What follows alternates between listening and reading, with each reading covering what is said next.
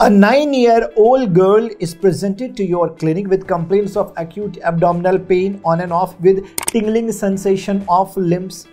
Her mother is informing that she used to be fond of eating paint from the wall of newly built house.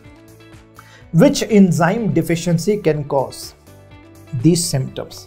Okay, see, in psychiatry this is a case of the pica, appetite for non-nutritive substances.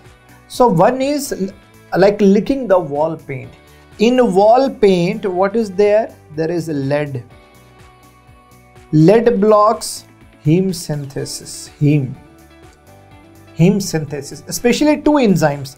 One is ALA dehydratase and one is 𝗵𝗺𝗫𝗫. One is ALA dehydratase, another is 𝗵𝗺𝗫𝗫. These two enzymes are blocked by lead. Because of this only all these symptoms are happening. So this is a case of pica and lead poisoning.